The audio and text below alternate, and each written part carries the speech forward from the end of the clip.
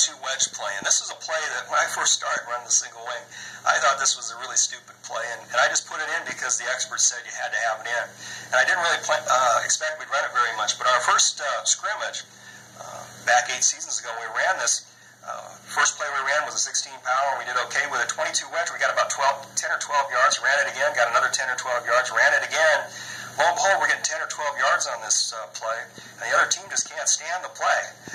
The wedge is really just a play if you can execute it well, and it's really, if you put your mind to it, it really is something that's relatively easy to teach if you hold the kids accountable to a perfect standard and teach it according to the way that the book and the videos talk about, step by step, rather than kind of rushing through it.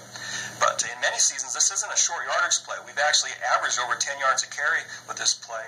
The first season we ran this, we averaged over 12 yards a carry with any times we had motion behind the 22 wedge, and we averaged a significant yardage every year that we've run this particular play.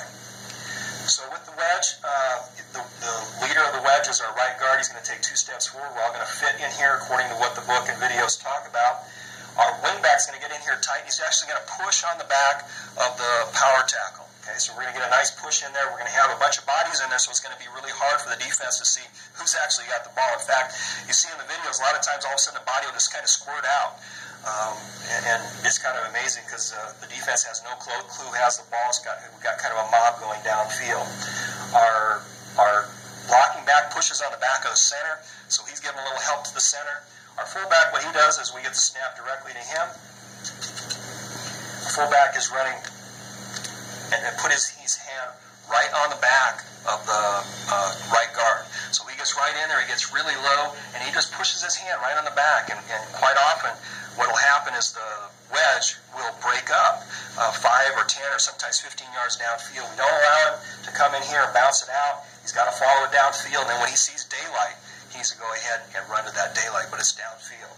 The tailback will go ahead and fake. He can either fake a 16 power, or you can make it look like kind of a double dive type thing, or you can make him run wide like an 18 sweep. Either way is fine. We want to do is to make sure that tailback, when he comes out, that he dips his left shoulder. So what we do is we actually have him take his left hand, put it up here, his right fist is in his left hand, and he runs with his shoulder dipped to make sure that it looks like he's got the ball. And again, if you have a good fake there, you can run that off, look like an off-tackle type play.